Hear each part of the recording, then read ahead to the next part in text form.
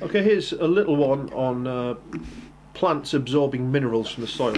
Quick word on minerals first of all. We use these kind of confusing terms like plants absorbing substances or nutrients or goodness from the soil. Not really the right words to use. If you think of nutrients as things that people and animals would eat, like carbohydrates, protein, lipids, those kind of things. Now plants don't eat food like that. Plants have to absorb any substances and then make their own food. If you remember from glucose main photosynthesis, we can then make lipids and we can make proteins and so on. Best way to think of it, I suppose, for minerals is like an element. So humans, for example, we need minerals like the element iron for our blood, or we need the element calcium for bones and teeth and for muscle contraction. So what minerals are we talking about here? Well, plants absorb quite a few minerals, things like potassium. They need magnesium in order to make chlorophyll. They absorb phosphorus in the form of phosphates. But the one we're particularly interested in is nitrogen. If you remember, nitrogen in its element form usually is found as N2. It's a gas. 78% of the atmosphere is nitrogen. Plants can't absorb nitrogen in this form, but they do need it. So plants need it to make things like DNA contains nitrogen, to make amino acids, of course to make proteins, because proteins are just a big long chain of amino acids, a polymer of amino acids if you like. So it's a pretty important mineral for them to absorb. It's found in the soil, and it's found in the form of nitrate. Now nitrate simply means this molecule. Remember, if it's got 8 on the end, what it's telling you is there's oxygen there. So nitrate, nitrogen and oxygen. Okay, NO3, 1 nitrogen and 3 oxygens. And in fact it's usually found as an ion. It's got a negative charge. It's a molecule with a negative charge here. If you were to get a tub of nitrates, you might find, for example, you might find potassium nitrate. There you go. But what it does when you dissolve this substance, the potassium and the nitrate split off into 2 separate bits. Okay, and so that's the bit we're interested in. These nitrates are soluble, so they've dissolved in the water.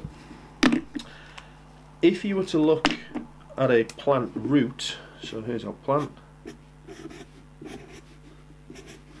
The roots, if we were to look at one of these and magnify it massively, what you would find is the cells that make up the wall of these roots have these little, they're called root hair cells, although these aren't really hairs. They're little projections, they're called, that stick out the side of the cell. So this would be, float around in midair, there's more cells here.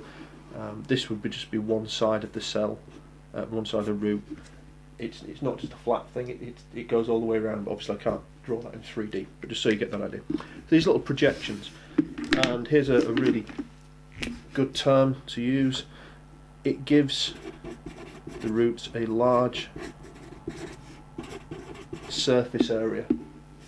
Big thing in biology, whenever you're going to absorb something, whether it's absorbing oxygen in the lungs, it has a large surface area. Absorbing food in the small intestine, excuse me, large surface area. So large surface area for absorption. Notice there, it seems like it should be a P, like absorption, but it's not, it's spelled absorption. So large surface area for absorption of nitrates. Okay, that's what we'd call, if you were asked a question that said something like, how does the structure of roots help them to absorb minerals? You could say, well, they have these root hair cells that have projections on the side, which increases the surface area. There's a root hair cell. Gives it a large surface area for the absorption of nitrates. Okay, now there's an answer. Now, if we were to look a little bit closer, so again, here's a root hair cell, just magnified a little bit. This, of course, would be sticking out into the soil, so I'll just put some big blobs of soil like this. Of course, we're magnifying it so much that these look like huge lumps, but of course that's what soil is. It's a mixture of lumps of rock and dead plant materials, basically what soil is. So we'd have water in between these gaps, little bits of water, all kinds of stuff. There we go.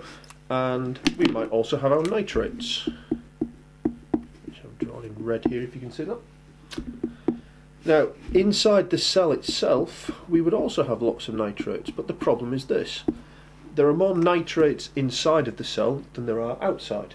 Now, from what we know about molecules, we might expect the nitrates to be diffusing out of the cell. Now, that's no good to us. We don't want it to go from the high concentration in the cell to the lower concentration in the soil. So we can't rely on diffusion to get nitrates to go in, because there's a higher concentration in the cells, and that's quite a common thing with cells. If a cell is going to build up lots of molecules, you can't rely on diffusion because the higher concentration is inside the cell. So we're not relying on that. What we do use though is active transport. Active transport makes use of carrier proteins, and these sit in the, if you were to look at the cell membrane of a plant cell, there's our cell wall. Let's draw it in red.